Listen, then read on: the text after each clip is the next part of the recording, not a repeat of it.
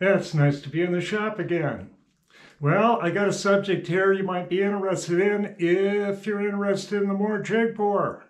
And that's the spindle bearings. And that's a serious subject. Well, I'll try to get started on that. And I don't think I've got good news for you. Right off, the spindle bearings are going to cost you $1,500 average. And the spindle bearings you will use in the Moore Jig Borer, and I believe the number 2 and the number 3 use the same, is Barden DUM 107, 2 pairs. But they're not going to work like that, like they are. And what I'm going to explain to you might be a little bit unbelievable, and I want you to check it out. What I'm about to tell you. And I want you to call your bearing supplier and see what they can do for you. But in the meantime, I'm going to show you how to do it. Pretty much, I'm going to give you a better boost than the technicians at Moore gave me. And that's where I learned this. Okay, I'm going to grab the camera and we'll get over there a little closer.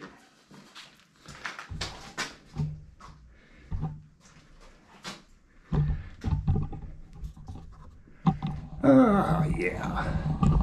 Down we go. Okay. Now, you are going to have to build one of these. And what this is a hydraulic scale. You see that? And I'm going to push it with my mighty thumb. Wow, that's 20 pounds anyway. Okay, I'm going to put it back. Get her back in there. And I'm going to put it, the ram, into the Stevens torque limiting vise. And you can examine this too. Now, what you have to do, you see that gauge? You're going to have to put a load on those bearings of 250 pounds for the nose pair of bearings. We won't use this vise. You'll put the ram here in an arbor press, and you'll take the bearings and you will make holders. Because you'll have this spindle apart, and you'll take your dial bore gauge, and you will measure what the bore is, where these bearings go in. I don't have the bearings to show you. I lost them somewhere. So you're going to have to recreate the way these bearings nest, and you're going to have to make a plug that's a duplicate of the spindle journal, okay, that goes through the center. And with a plug and with a holder, you'll use this scale on a arbor press, and you will press on that inner race and have arranged a dial indicator that will measure the deflection. Each bearing. There's no other way. You're really stuck. Moore can do it for you. The average price they gave me 20 years ago or more was $4,000 for a spindle rebuild. Okay? By the way, you can't use the spacers that are in there that came originally. The original bearings that came in this machine are no longer manufactured. They were MRC Gurney special. And I'm not kidding you, they had handwriting all over them. I'll find them, they're really cool. But the difference is, modern bearings, the replacements, the Bardens, have one more ball. And that changes the deflection I'm talking about, okay? That's just part of the fun, okay? If you need a bearing replacement. Now, this Moore, if you've ever heard of custom preload bearings, this is the machine. This isn't a nonsense little deal like the Delta heavy-duty shaper with regular bearings and they squish them together. This is the real deal here.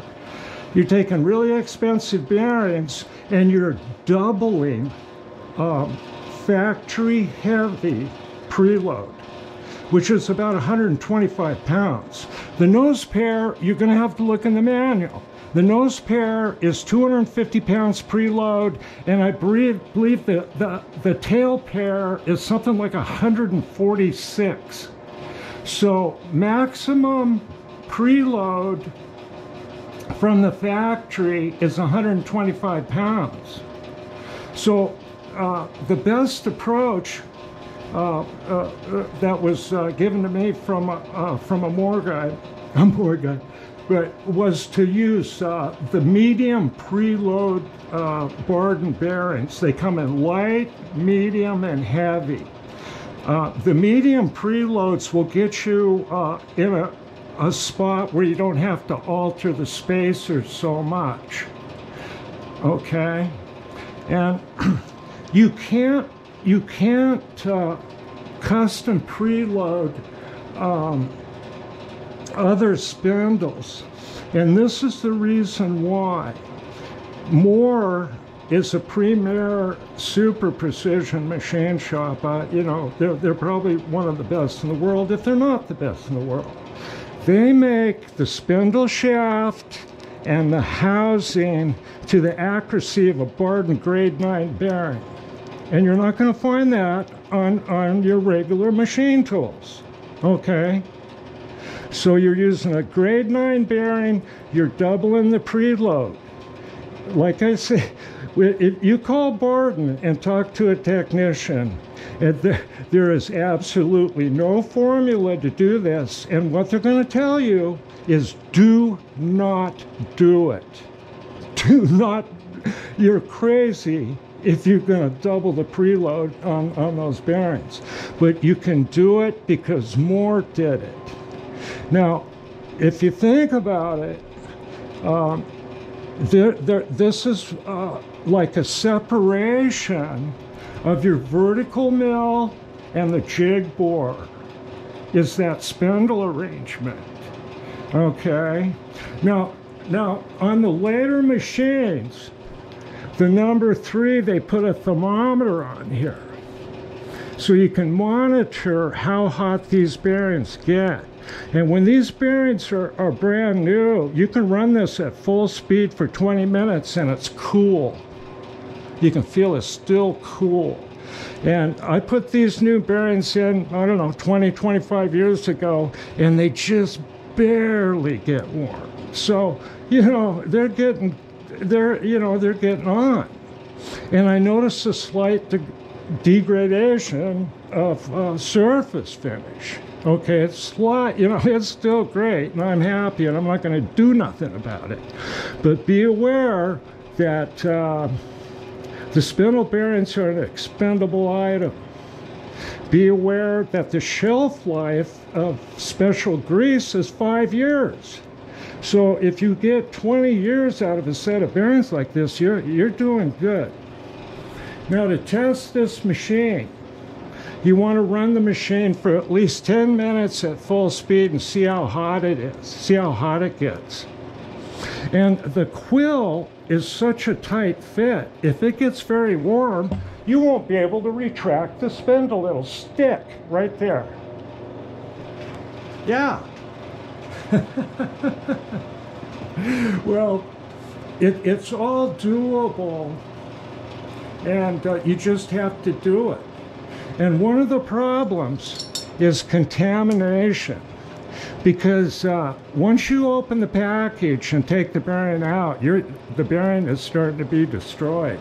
So that extra handling has to be done very, very carefully, very quickly.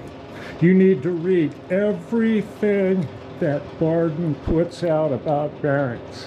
Okay, now get busy reading. I'll talk to you a little bit later.